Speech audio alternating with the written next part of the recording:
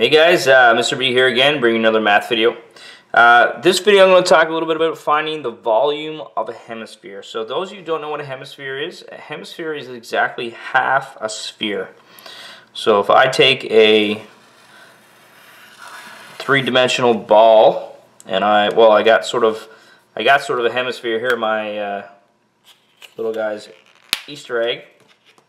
So if I have exactly half of that, so picture this being completely spherical, which isn't, and this would be half of a hemisphere. So just like that, or half a sphere, which would be a hemisphere. So we basically divide this sphere in two, and then get rid of this bottom half.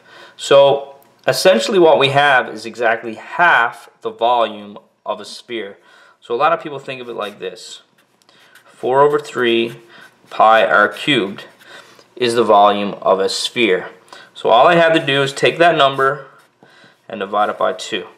So if you're looking for something to do, this is basically what most of my students do. They find the volume of a sphere, then they divide it by 2.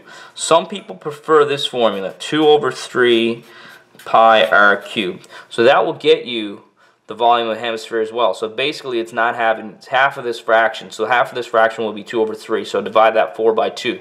Which gives you 2 over 3. So either one of these ways is perfectly fine. I prefer this way.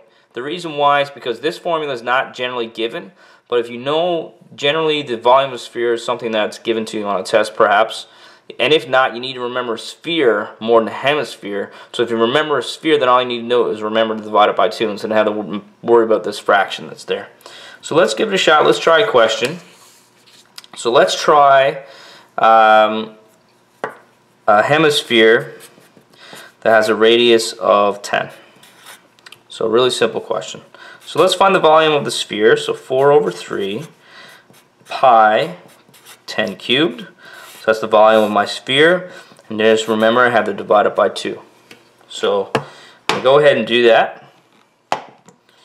So let me see. I have and generally what I do, guys, for this is I do the top. 4 pi 10 cubed divided by 3. So 4 times pi times 10 cubed. Then I divide by 3. So that's my sphere right there. And then all I do is take that number and then I divide it by 2. And this gives me my hemisphere. 2,094, I'll call it meters cubed. And that's really it. That is how you find the volume of a hemisphere. So the volume of a hemisphere is exactly half of that of a sphere. So I hope this helps you guys on solving some of your math questions. Thank you very much for watching, and I will see you guys in class.